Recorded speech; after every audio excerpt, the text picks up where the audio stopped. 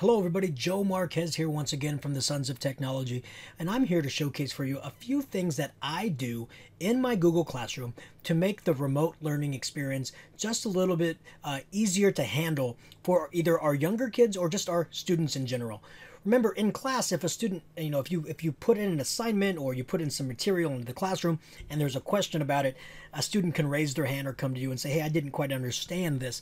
But in a remote learning classroom, we have to be very specific and give every opportunity for a student to either ask questions or enough resources from us, the educator, so that they don't need to ask questions because all their questions have been answered by you ahead of time. So let me just jump into my remote learning classroom example.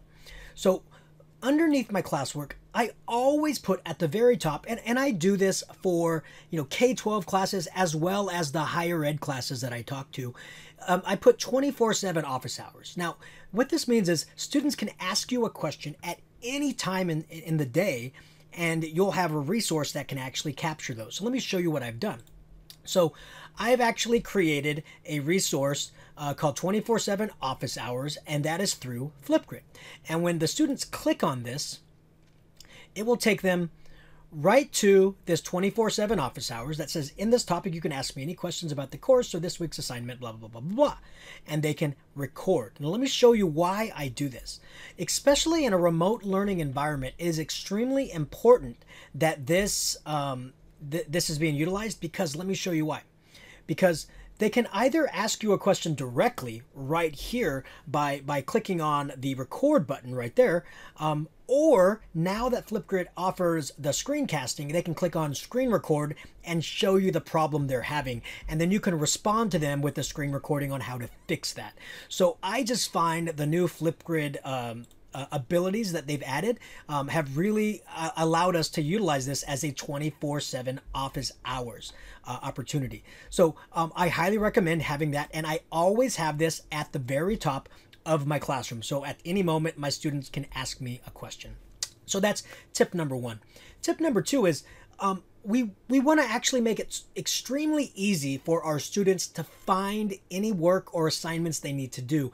And I find creating the week of topic to be the best course of action. So every week I create a new topic called the week of, and the very first thing I add to that week of is a back channel. And I do this because you could have students commenting on this assignment or that assignment, but if it's something, if it's something that a place that they can actually ask a question about particular assignments right here, you don't have to go searching for those. Now, some may be asking, why do you have the Flipgrid and this? Our students have very different modalities in how they want to ask questions or how they want to perceive themselves. Some don't want to be on camera. Some don't like their voice. Some would rather just do it through text. So I love to give them as many options as possible. Now, when students come in here, the great thing about it is they can just ask a general question. I have a question, ... And it will go in just like that. Or you can tag somebody like plus, and then all your students will pop up. Let's say I want to ask fake student number 3 a question. Fake student, did you find your answer? And we go in. And the reason that's key is because now that student will not only be contacted via Google Classroom, but also through email. And conversely, it works with a student. Let's say our student is here in this back channel and they want to talk to me. They go plus Mr. Marquez. My name will automatically pop up. How do we ...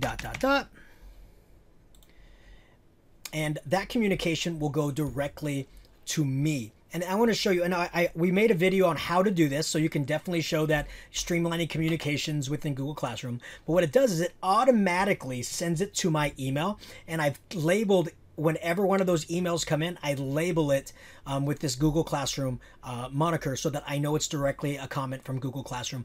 It just helps me stay in contact with my students, and I love it to be in this back channel because it could be a string of those for the class. And I create a new back channel every week. So I retire the previous channel. The next thing I highly recommend is creating an agenda for that week. Now, in this agenda, it's important to notice that this agenda is here as a quick run through of what the students should be accomplishing during this week. Notice I don't have when it's due. All I'm saying is, hey, I'm going to post this at the beginning of the week, and I would love for them to be finished by the end of the week. Now, I always recommend posting at the same time on the same day, definitely at least on the same day, so your students aren't questioning when is it going to appear, when is this agenda going to happen. So I would recommend always posting your agenda for the week coming up on Sunday nights, and ask the students to get them done by Friday. And always be flexible and understanding if a student doesn't get things done on a Friday, especially in a remote environment. Just encourage them to get them done, but have understanding that, you know, remote learning life happens, so we have to be aware of that. I also like to include emojis in part of the description. It just makes it easier to understand. So under important info, I can say like, don't forget ...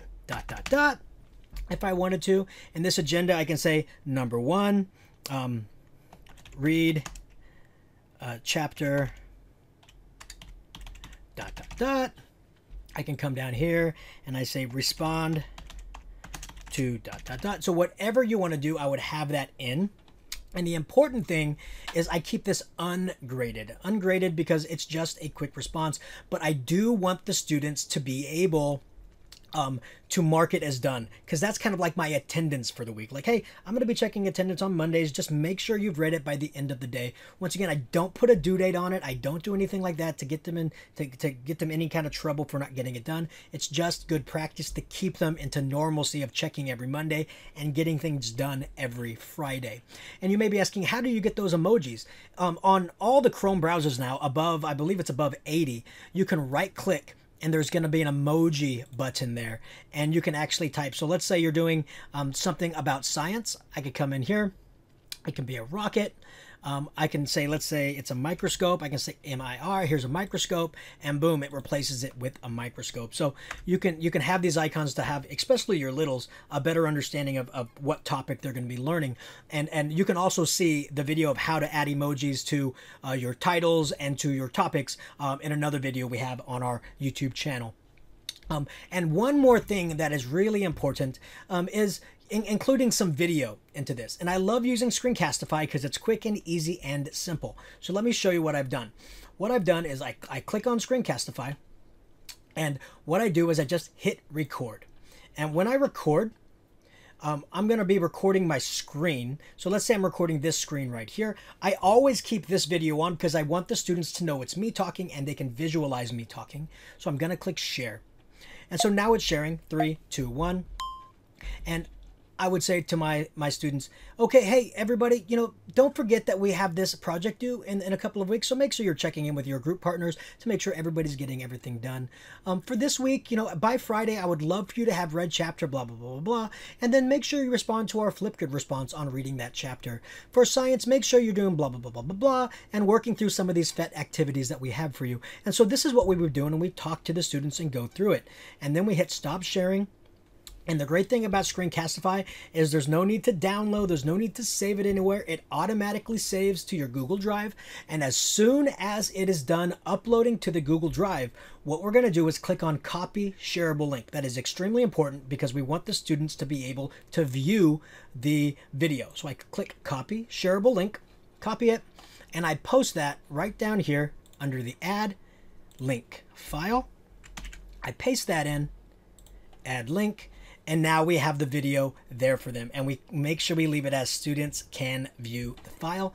And now I'm going to click save. Now I'm going to jump in to another one of my fake student accounts so you can see what this looks like. So here's fake student. He comes in here. Oh, what's the agenda? And he can read the agenda right here. If he wants to watch the video, he'll click on the video right there. But trust me, by the time the students get to it, it will be rendered and ready to go. But everything that we had just done is now ready to be watched. So now you have the kids, oh, what did he mean by that? Or maybe you're just typing so much. And this is just another way to make sure that students understand what you are asking for them to do. And I highly recommend you add one of these videos to all of the activities you are having your students go through. Very important because you're not there to clarify anything. And so by adding these videos, it helps to be like you are there. You're that personal tutor who is there to answer questions they may have.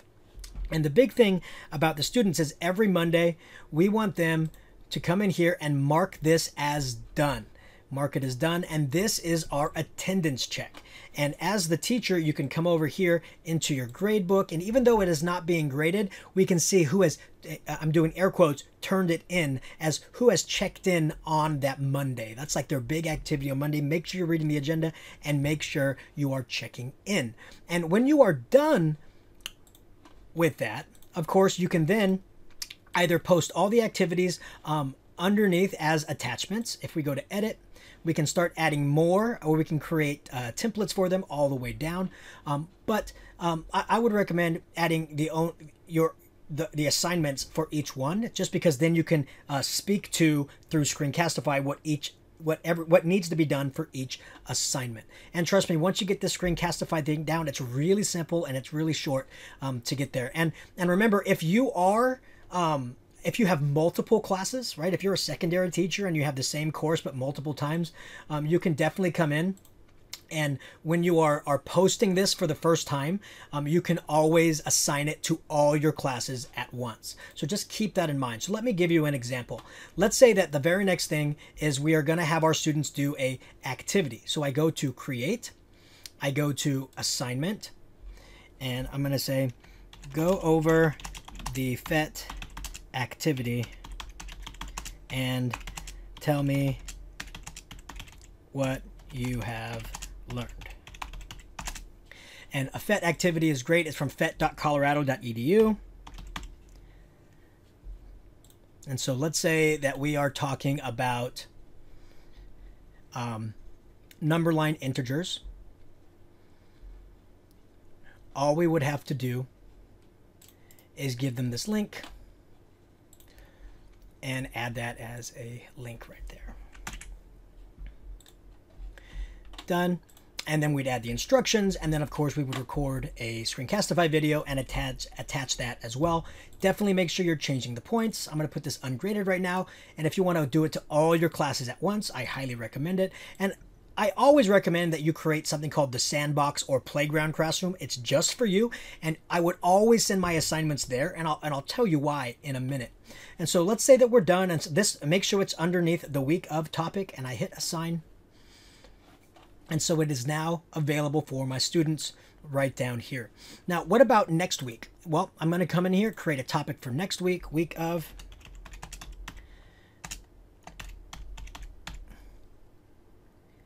April 13th through 18th. I'm going to add that in. And here's the thing. I always want the newest week at the top, so I will move this up here. And then notice here's that back channel. I don't have to recreate the wheel. I'm going to click reuse. From my classroom, I want to reuse the back channel. I click reuse. It has everything already set. I change it from the week of the 6th to the 13th, and I click post. And now we have that done. And then also, I'm going to reuse the agenda and just delete that agenda and add my new one. So I hit create, reuse post, my agenda. And I'm going to bring it here to the 13th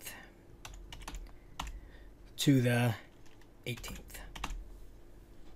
And then I would just change up whatever new thing we're doing. I would add my new Screencastify video. Once again, you can add it to all your classes at once if you wish, and then I go ahead and click assign. But make sure it's from not that week, but the next one. Assign. So you can definitely do it this way. And I highly recommend you leave at least 2 or 3 weeks of activities up, so that in case if you do have any students who didn't get things done, they have time to make it up. And the reason, because you want to make this classroom as simple as possible. And if you leave every single week there, it's just going to get longer and longer and longer. Even though you have this topic kind of topic chapter list kind of right here, it's still going to get longer and longer and longer. And so what I recommend is after let's say that April 6th, let's say it's May now, you don't need that anymore. You're going to go ahead and click delete. And we're going to delete the topic, and make sure we delete all the assignments underneath it as well.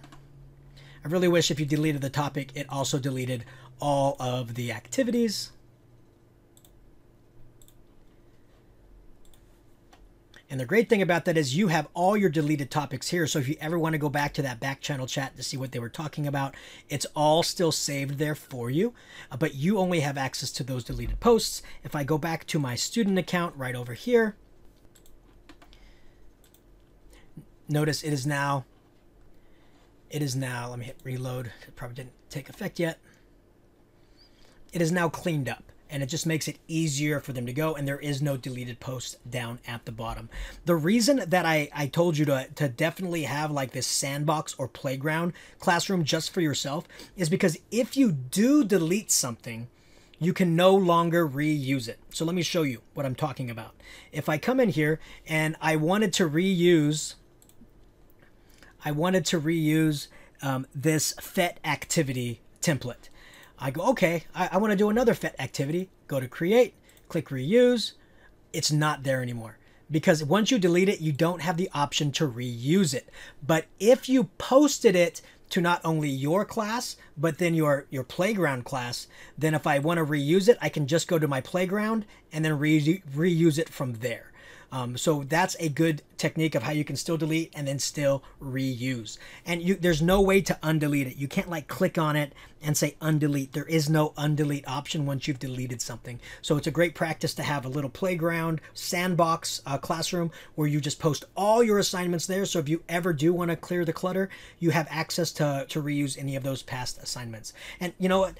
I know this was one of my longer videos for you. And I know there's a lot more Google Classroom tips that are out there, but I appreciate you taking a listen. If you have any questions, comments, or concerns, please definitely contact me at joemarquez70 on Twitter, or you can contact the entire Sons of Technology team at sonsoftech.edu. Thank you so much for everything you do for your students. Thank you so much for taking the time to learn these Google Classroom tips and tricks, and you have yourself a wonderful day.